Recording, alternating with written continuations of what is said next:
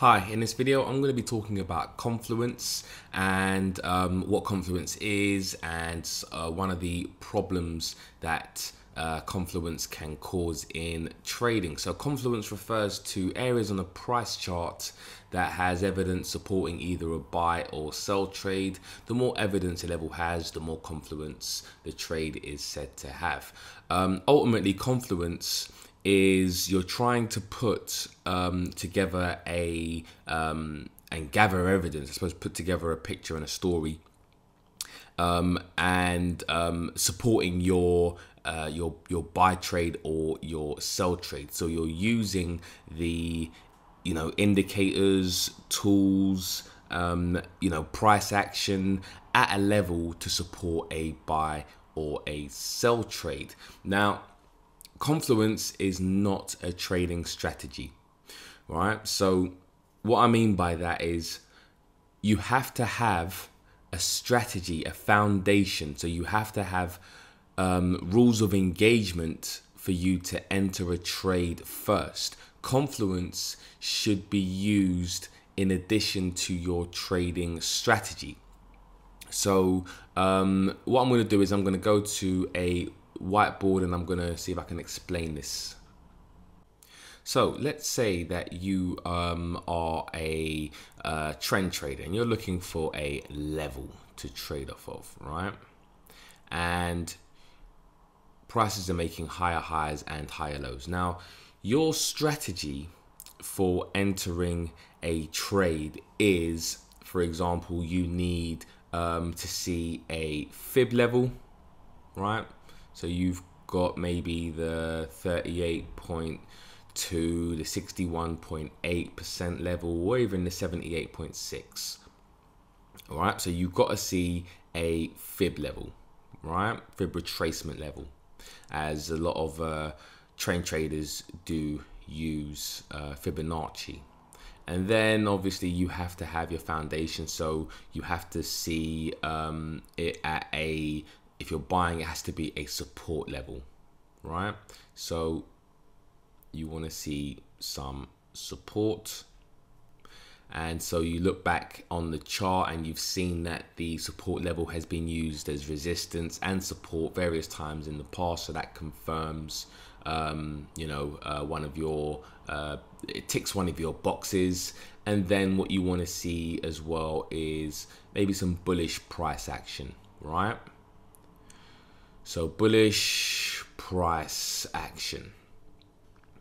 So like a pin bar or an engulfing candle or anything bullish, right? So this would be your minimum requirement for your trading strategy, yeah? A-T-E-G-Y, right? So at this level here, you've got all that aligned for your buy trade. Now, Confluence now comes in when you want to see a bit more evidence supporting this level here. So you've got your strategy here, and then maybe what you're seeing is some sort of moving average, right? So there might be a moving average also coming up, and it might be the first time it's tested the moving average, right? So now you've got moving average, yeah, a moving average bounce, right? Or dynamic, what is called dynamic support. You might also have an RSI oversold level here. So for example, on the indicator, you might put an indicator on your chart, and then you've got maybe the levels 70 and 30 or whatever your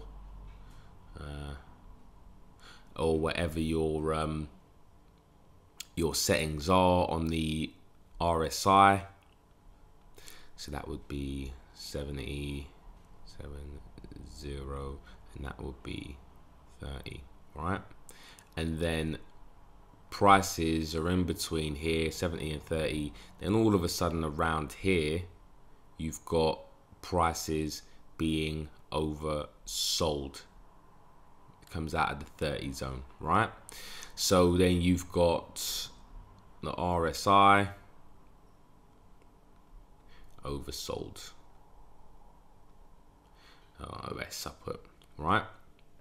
So this would be added confluence, right, to that trade. And why would you need to use confluence if you have a trading strategy? Well, a lot of traders use confluence maybe to add to extra. So a lot of traders will use confluence for things like position sizing. So whereas their strategy, they might risk maybe, 1% on a trade. Now, if they have maybe a lot more going for the trade, then they might risk, 2%. They might feel to themselves, this is what I want to risk because I have all these things going for it, right? So you've got, at this level, you've got Fibonacci traders, you've got support and resistance traders, you've got price action traders looking at this level. Then you've got traders that use moving averages here that are looking to get in at that level, and you've got traders that use the relative strength index indicator, right? So you've got lots and lots of demand, yeah, and demand A and D, right? And demand is buying, right? There's loads of buy orders supporting this area here. So maybe you might want to put a little bit, more onto a trade. So just to summarize, what you need to use confluence for is, in addition to your strategy, do not use confluence by itself. Don't just look at a level one day and say, okay, this has a moving average and it has an RSI, but it doesn't have any price action, but I've got enough, right?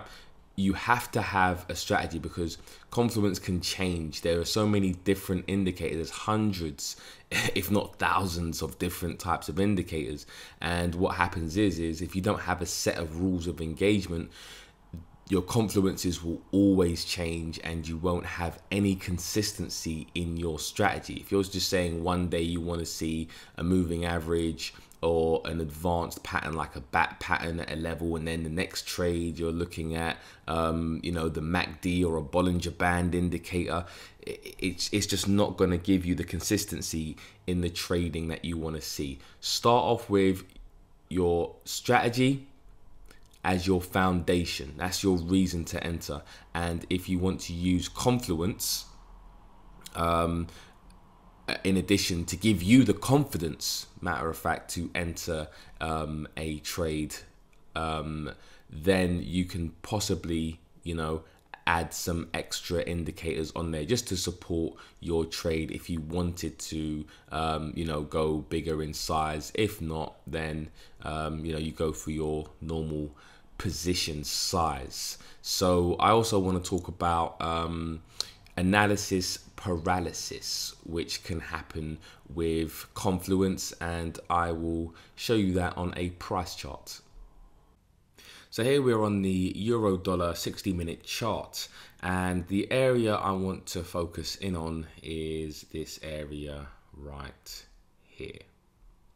So for traders who don't have a foundational type strategy and are just purely using confluence to trade and really don't have any consistency, what will happen is you will suffer from, again, something called analysis paralysis. So let's say, for example, we have a level of support and resistance. So we've had a massive rejection here, we had a rejection here, so prices came up, had some bearish price action, and then in the same hour prices came up, came back down now, turned support. We have a bit of support, bit of resistance. Prices have come back up into this zone now again, and we're at some resistance. Now, if you haven't got a foundational set of rules and you're just looking for rules as far as using indicators and just using Confluence and trying to find reasons as to why you should be entering a possible short trade, what tends to happen is you will freeze. Again, analysis paralysis. So you'll look at these indicators. So we've got the MACD, we've got the relative strength index, we've got the stochastic, which are quite popular indicators. Plus we've got some moving averages on here as well. So we can see here that prices are at a level of interest, a resistance level. Now, if you're waiting for the perfect setup, so we're looking for, you know, reasons why we should be entering shorts, let's go down to the stochastic, right? So the stochastic at this point in time here was really not showing anything. It wasn't showing any kind of overbought or oversold reading. So we couldn't enter there. The RSI again is not showing any kind of oversold or overbought reading. In fact, the MACD is showing momentum to the upside until it crosses right here. Right. So even with a MACD cross, we might have one reason to enter. Now let's look at some moving averages. We've got the 20, 50, and I think it's the 100 on here, period moving average. Now we have prices in between dynamic support and resistance. So we've got prices being supported by this moving average, this green moving average, I think is the 20 moving average, as well as the blue moving average. And then it's prices in between this, the yellow or the golden one, which is, yes, which is the 100 period moving average. So you're missing out, potentially missing out on a trade to the downside because of the fact that you've got so many indicators conflicting with signals. And I wouldn't say necessarily missing out on a trade. You'd probably just say, all right, then, well, I wouldn't take the trade. But let's say, for example, you had a strategy where you said, okay, if prices are at a support or resistance level, and again, I see some bearish price action against resistance, which we got this this pin bar, right? And that is your basic strategy. Resistance, bearish price action. That is your reason to enter. That should be your reason to enter if that is the two criteria that you need to enter a trade. Everything else should be supporting. If it doesn't support your trade to the downside, then maybe you just enter at a normal position size. Confluence really, again, should just be any additional evidence to support your trade, but it should not be the reason, or you should not find reasons as to why this should be your trade. And again, going back to analysis paralysis, you will have these situations where traders will just freeze on a trade and not take this trade.